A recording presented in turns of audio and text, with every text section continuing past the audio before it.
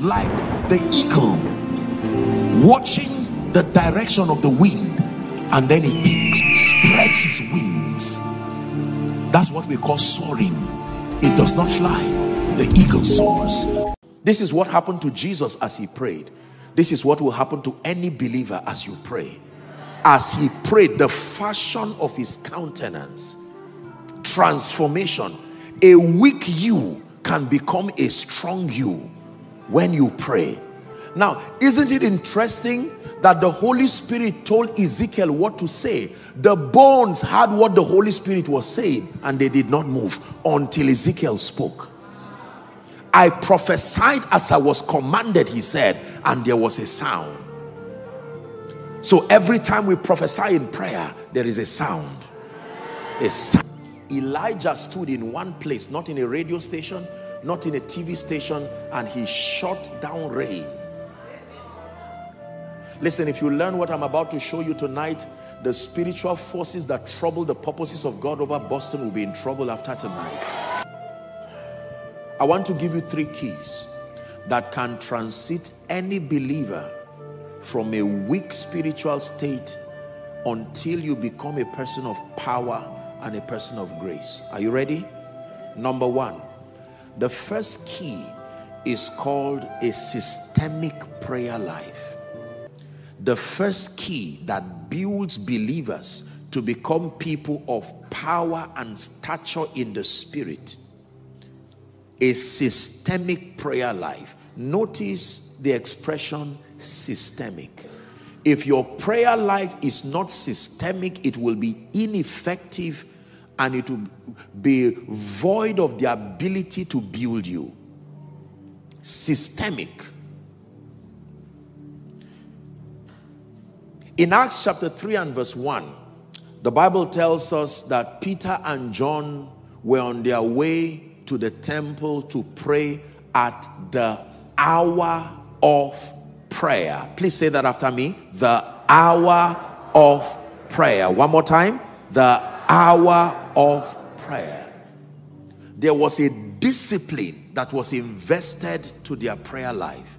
It was called the hour of prayer, dedicated to prayer. The hour of prayer.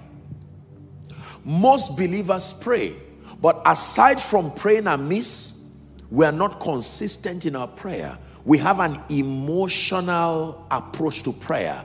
So when matters get bad and it looks like we're in trouble, we quickly develop some kind of crash system and we shout at the gates of heaven, and once it looks like there's a little solution, then we leave everything. Your prayer life, the power in prayer is in its consistency, especially when we're talking about prayer as a tool for building you. I'll talk a bit on prayer. It's important we understand this. The key to benefiting from prayer is to create a strategy for consistency.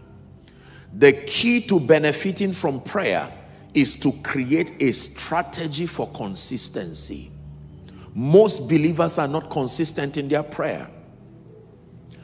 Can I give you 4 assignments of prayer? Maybe you want to write that down.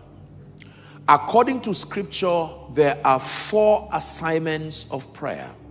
Number 1, the first assignment of prayer is for growth and transformation. This is the most important assignment of prayer. Did you know that the average believer's understanding of prayer is just as a means for receiving things from God?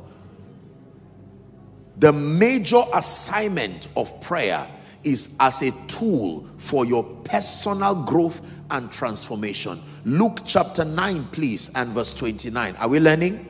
That means a major part of your prayer should not just be about asking things, but engaging for your spiritual development. This is why he gave us the prayer language.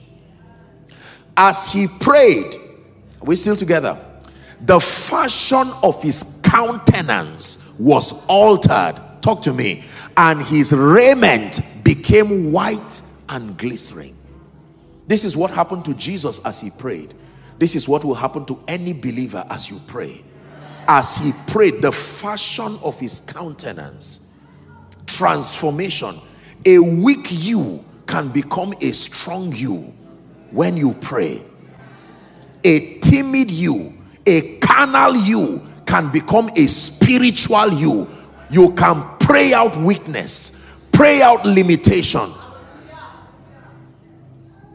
Most believers have not used prayer as a tool for their development. Show me a man who has been methodically mentored to understand the ministry and the role of prayer in his development and has obtained grace to engage. I show you a powerful Christian in the making. Now, I hope you know that when the disciples of John became the disciples of Jesus, they noticed that Jesus's prayer produced power, and they came to him and said, teach us to pray. Their issue was not prayerlessness. Their issue was that there was no power in their prayer. Everything he said came to pass. What was he saying? What was he doing? You must spend a major part of your prayer life praying in the spirit when you want to grow. Listen carefully.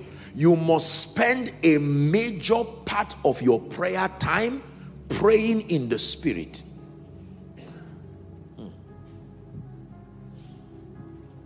Most believers do not use prayer as a tool for growth and transformation. It says you shall receive power after that the Holy Ghost is come upon you. But in Acts chapter 2, they received a prayer language, not power. That means there is a relationship between that prayer language and the promised power. Am I right on that? If I tell you that I'm bringing you a hot meal and I bring you, say, a blue gift, it means you must open to find out there must be a connection between that gift I gave you and the promise I left you. Probably the meal must be inside. Am I wrapped? Are we together? If I promise you $1,000 and then I hand over a bag, it is only wise to open that bag because the $1,000 will most likely be in there as cash, as some voucher, as a check. Am I right on that? So if Jesus says you will receive power and what you receive was tongues, there has to be a relationship between engaging that prayer language and the release of power. Hallelujah. Listen, I'm saying this because I'm going to give you an assignment in righteousness. You are going to walk with the Holy Spirit to create a systemic pattern of consistent prayer from tonight. Believe me, you walk this for 1 month, 2 months, 3 months, praying consistently every day for the purpose of edification and growth, and watch the wonder you become. Do you believe this? So the first assignment of prayer is as a tool for growth and transformation. Number 2, the second assignment of prayer is as a platform for obtaining requests and making petitions. Obtaining requests and making petitions. Obtaining requests and making petitions. God is Father. God is a giver. We can obtain requests. We can make petitions. Mark chapter 11, please, and verse 24. Here's what the Bible says. And what things soever ye desire. Is that in your Bible? It says, when ye pray. So there is a relationship between desires and prayer. It says, believe that ye receive them and ye shall have them. Desire, prayer, believing, receiving, having. Desire, prayer, believing in prayer, receiving in prayer, having in experience. This is a dynamics. So prayer is a tool for making petitions and obtaining requests. The Bible even says, ask, Matthew 7:7, and you shall receive. Is that still in your Bible? Seek and you will find. Knock, it says, and it shall be opened unto you. I like verse 8. For everyone. Prayer is for everyone. For everyone, not some. Everyone that asketh in prayer receiveth. It says, ye have not because ye ask not. Are we still together? So assignment number one of the prayer ministry is for your growth, edification, and transformation. Number two, as a tool, a platform to obtain requests and to make petitions. Ready for number three? The third assignment of prayer, as revealed from scripture, is as a tool for creating your reality. Prayer, when in combination with the spoken word, helps the believer create their reality. I like this. The Bible says, even God who quickeneth the dead and calleth those things that be not. I hope you know that the believer is a co-creator with God. You are given the responsibility of designing your destiny using the creative power of the spoken word in prayer. This must form a major part of your prayer life. Not just to ask, speak, Son of man, can these bones live? He says, only thou knowest. And then he said, prophesy. Speak to someone, say prophesy. Prophesy. One more time, say prophesy.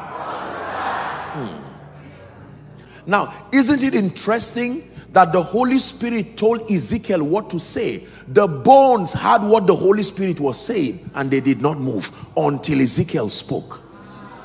I prophesied as I was commanded, he said, and there was a sound. So every time we prophesy in prayer, there is a sound. A sound, a sound, a sound, a sound of healing, a sound of restoration, a sound of revival, a sound of mending bones. Now listen, you would look at a valley that was full of bones. You would see the one bone here, the other bone there. The possibility for order was still there, even in the midst of chaos, but not under every condition. The moment the prophet prophesied, the bone came from everywhere to everywhere. The bone can mean the problem. The bone can mean whatever you desire, connecting itself until there arose an exceeding great army. Can I tell you, you do not know the kind of power you have as far as shaping your possibilities and creating your destiny is concerned until you know how to use scripture. With the intelligence of an artist, you begin to draw your possibilities. Have you watched an artist paint? From nothing, swiping the brush left to right at various angles, not making sense at the beginning, sometimes inverting the picture. And then when he's done, he turns it back. This is your destiny. So when you begin to make declarations like the Lord is my light and my salvation, of whom shall I be afraid of? Are we together now? Yes, sir. The psalmist said, I lay me down and I slept. I waked, for the Lord sustained me. 1,000 shall fall by my side, 10,000 by my right side, but none shall harm me. With my eyes will I see and behold the reward of the wicked. The Bible says, they that be planted in the house of the Lord, they will flourish in the courts of our God, that in old age they will be fat and flourishing. That is my destiny. That is your assignment in the place of prayer, to use the spoken word and push it with faith and begin to redefine your possibilities. When men say there is a casting down, for me my declaration is that there is a lifting up. Yes, sir. Believe this. This is how kings reign. He suffered no man to do them wrong. He reproved kings for their sake, saying, touch not mine anointed and do my prophets no harm. I'm planted in the house of God. I flourish in the court of our God. In old age I am fat and flourishing. No devil would take my life before my time. In the name of Jesus, I have a covenant of life. Did the Bible not say if they obey and serve him, they will spend their years in prosperity, their days in prosperity, their years in pleasure? I expect to be favored in any nation regardless my background, because the Bible says, watch this, it says, let them shout for joy, let them say continually, let the Lord be magnified, which had pleasure in the prosperity of his servants. It is in my Bible that I am blessed in the city, blessed not just in Nigeria, I am blessed in America. I define my possibilities.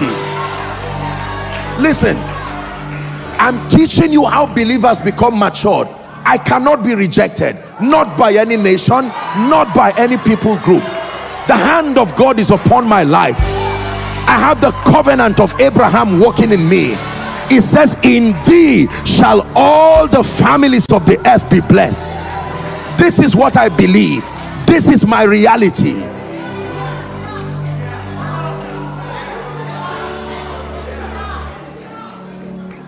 Please sit down. Do you believe this?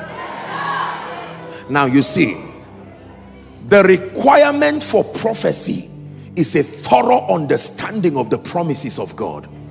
You cannot speak prophetically in ignorance, because God is only committed to what he has said, not what you want. It is only when your desire becomes what God has said that it looks like God is answering you. You see, what God is answering is not really your desire.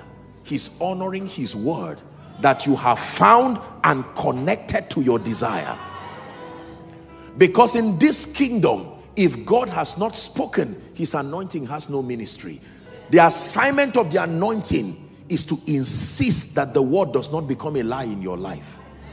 Genesis 21 and verse 1.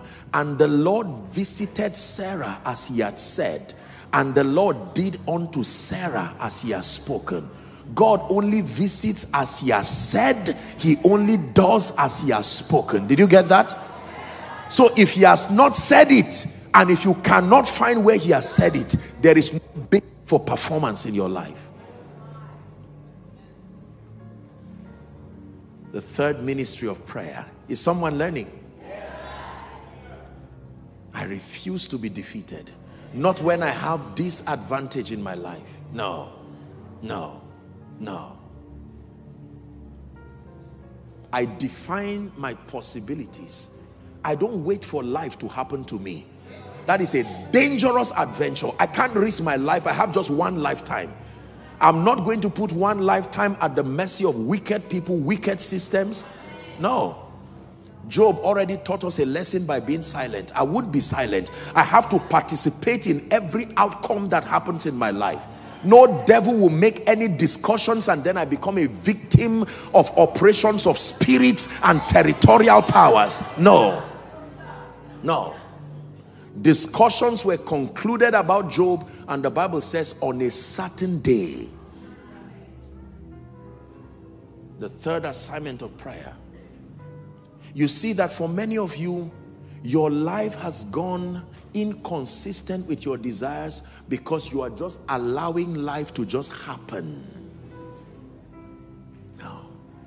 When you leave a farm without planting, something will grow. What is it called? One more time. We define weeds in agriculture as unwanted plants, at least with respect to your farm. Unwanted. Unwanted. Every tree that has not been planted by my Father, it is my responsibility to uproot it. Are we together? So you find out that you're roaming over Boston and looks like doors are closed. Everyone hates you. Come on, don't go around attracting sympathy. Lock yourself. You have an advantage. The prayer ministry. You pray in the spirit and you stretch your hands like the priest that you are and begin to make prophetic scripture-based declarations. Here's what the Bible says. Is anyone afflicted? James 5:13. It says, let him pray. Now watch this. Then it says, let him call for the elders of the church. My goodness, I like this. Watch this. It says, and let them pray. Help that person under the anointing.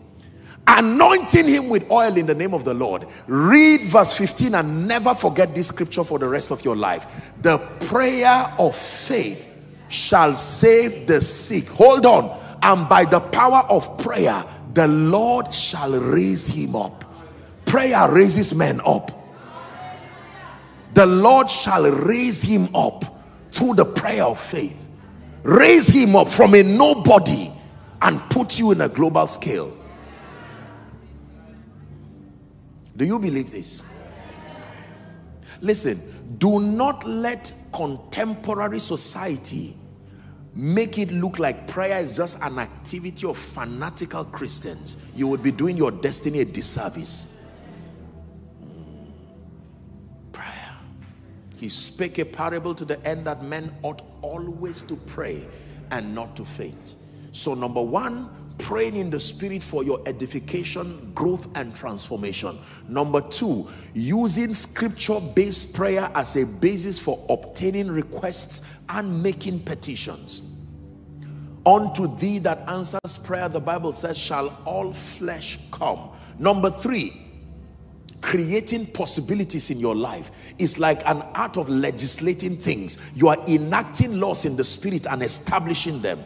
The Bible says, where the word of a king is, there is power. It says, declare ye that thou mightest be justified. Don't be silent. Give him no rest until he establishes Jerusalem as a praise. Number four, the fourth and final assignment of prayer is for warfare and prophetic intercession. I hope you believe in warfare. Let me define for you what I call warfare.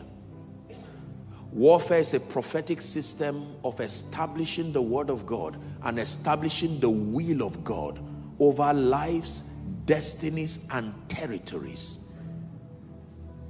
Warfare is concerned not just with fighting, but establishing realities that have been finished, making them manifest through the force of intercession. I'm going to be teaching you that because this is how you will take your territory. All the other aspects, excellence, leadership, value, you already have it. That missing ingredient is what I came to show you. We are learning from you the other aspects because we've gotten warfare and intercession well. Then we've left excellence, we've learned leadership, and so we are coming to borrow that. But in exchange, we're importing to you how to exert dominion upon territories using the power of priesthood. Elijah stood in one place, not in a radio station, not in a TV station, and he shut down rain. Listen, if you learn what I'm about to show you tonight, the spiritual forces that trouble the purposes of God over Boston will be in trouble after tonight. You see, Daniel was an intelligent leader, and Daniel understood the power of prayer. Now, before the king, he was a valuable person, excellent, intelligent, an administrator. The Bible says he had an excellent spirit, but all that was strengthened because of his prayer. So the spirits of the Medes and the Persians, they needed to investigate what was responsible for this man's excellence and dexterity in life. They traced it to his prayer. Can you imagine that these spirits moved through men to enact one law against one man for just 30 days? They came through the angle of politics and governance to say for the next 30 days, no man would offer prayer to any god, king, sign this. And if anyone were found doing that, he will be thrown to the lion's den. The Bible says Daniel opened the window. Do you know why he opened the window facing Jerusalem? Because when Solomon was dedicating the temple, he entered a covenant with God that everyone who faced Jerusalem offering prayer, that the Lord should hearken to them. And Daniel began to pray, and when they found him, they threw him at the lion's den. You know the story. And he refused to die. I didn't say he didn't die. He refused to die. If life is a choice, then death.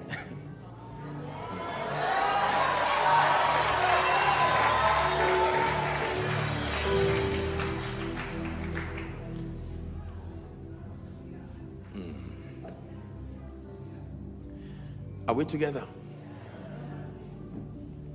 You want to become a powerful believer? You must pray. Say, in the name of Jesus, I obtain grace to pray. One more time, in the name of Jesus, I obtain grace to pray.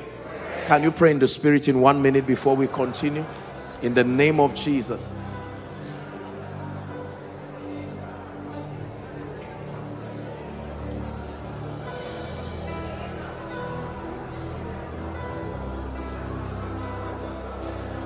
I obtain grace to pray. I obtain grace to pray. I obtain grace to pray. Prayerlessness, you let me go in the name of Jesus. Prayerlessness, you let me go in the name of Jesus. Obtain grace. Hallelujah. Watch out for the second segment and the third segment, or the second and third segment of this video will be posted shortly in this channel.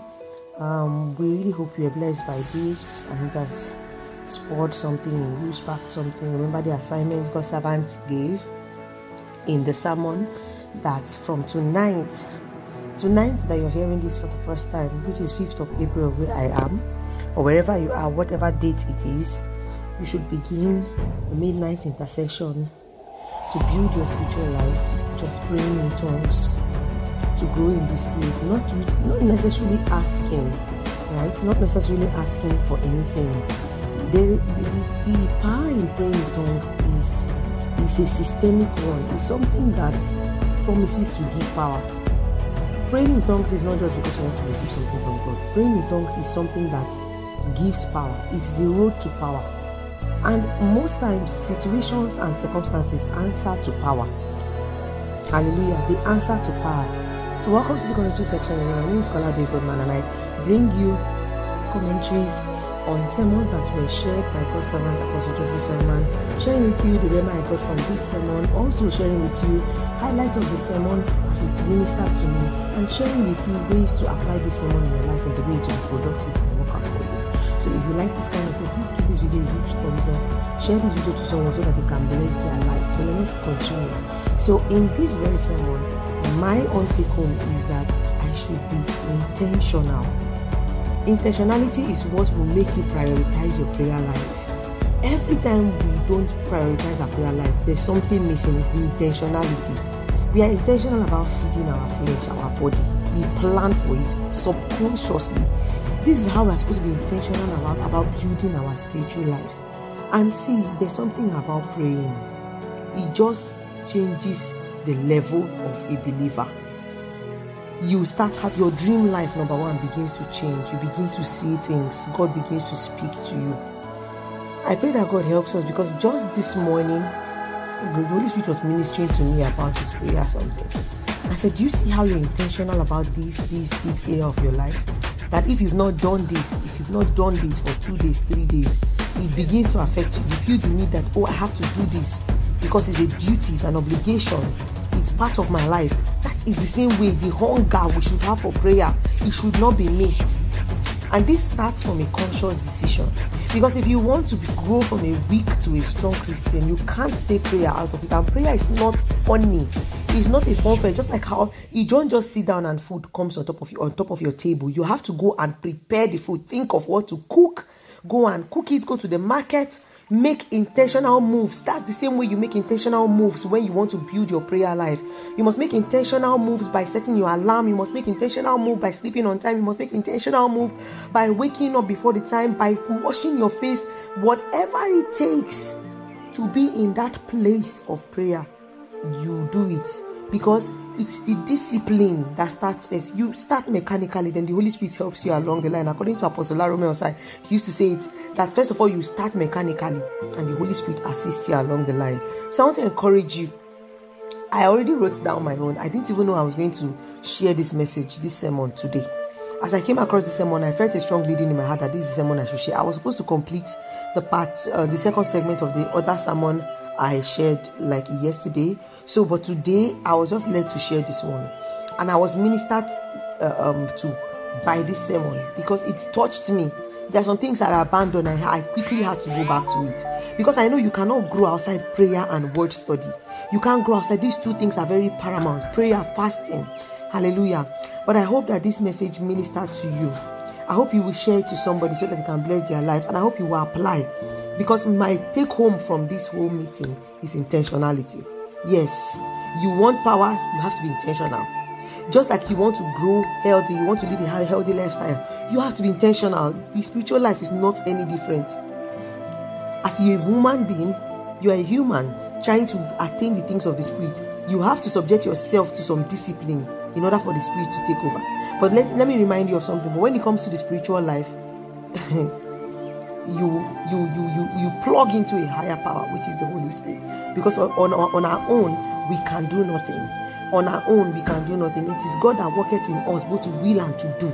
So we have to plug into the power of the Most High God. If not, sleep will carry you when you want to pray, when you want to study your Bible. I hope you are blessed by this. Do well to like this video. Give it a huge thumbs up. Let us know where you're coming from, and we'll see you when we post the part 2 of the video.